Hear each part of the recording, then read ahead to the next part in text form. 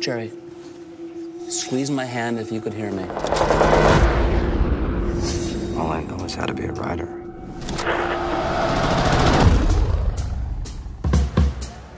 There is nothing more sacred than story. How does that sound, Mr. Salinger? Through the course of my fascinatingly dull life, I've always found fiction more truthful than reality. I write short stories. Have you been published? You're not the first wise ass I've taught. Can't stand all these flits and phonies. So what do I do now? You're a writer. What do you think you do now? Write another story. And then another one after that. How is writing a real profession? And then another one after that! I don't know if I'm cut out for this. Maybe you're not.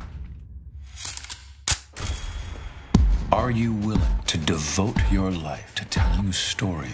There's no harm in dumbing it down once in a while. You're trying to be clever on every page. It just doesn't feel real. What makes you think you have anything to say to people? You can enrapture people, move people. I just want my writing to be truthful. To the best student I've ever had, Stay alive.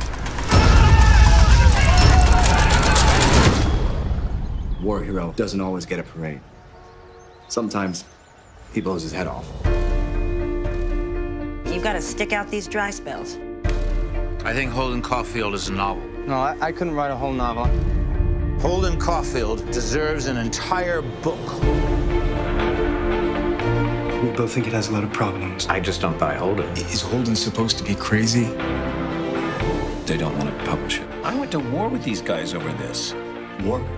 You went to war with these guys? I saw them all get killed. I should be dead too. I shouldn't be here.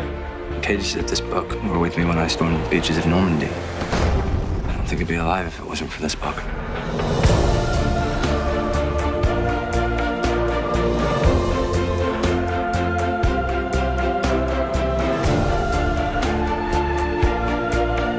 You're Holden Caulfield, right? Imagine the book that you would want to read and then go write it.